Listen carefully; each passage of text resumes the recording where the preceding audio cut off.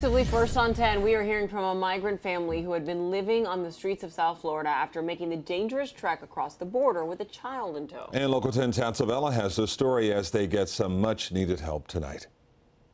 Certainly you can understand this has been quite the voyage for this family. 4 months trying to get to the U.S. Mexico border, and now 20 days living in the streets on a bus bench, homeless. Tonight they sleep easier. Thankful to God, he says, and to Local 10 for the help. We were there earlier as Edison and his family were picked up, brought here to this hotel. Catholic Charities footing the bill, stepping in after we reached out. It's something that happens quite often. The CEO at Catholic Charities tells us this family can stay at the hotel for the short term. They've been on the streets.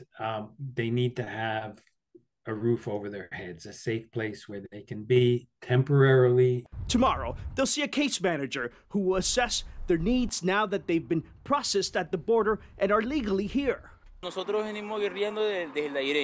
Earlier today, we met them at a bus bench where they had been living for weeks.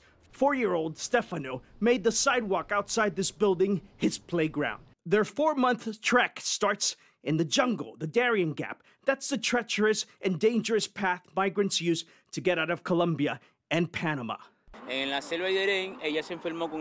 where mom, Mercedes, was injured. The 33-year-old was treated in Costa Rica, but the infection was so bad they had to amputate. She's from Ecuador, and so is her son. Dad is Venezuelan, ended up here after a friend promised to take them in, but suddenly had to leave. So many days in the streets, it's been tough. Now they just want to rest. The goal for this father, of course, is not just being able to get back on their feet, but to be able to provide for his family, and that includes possibly finding a job. Reporting from Miami, I'm Tatsavella, Local 10 News.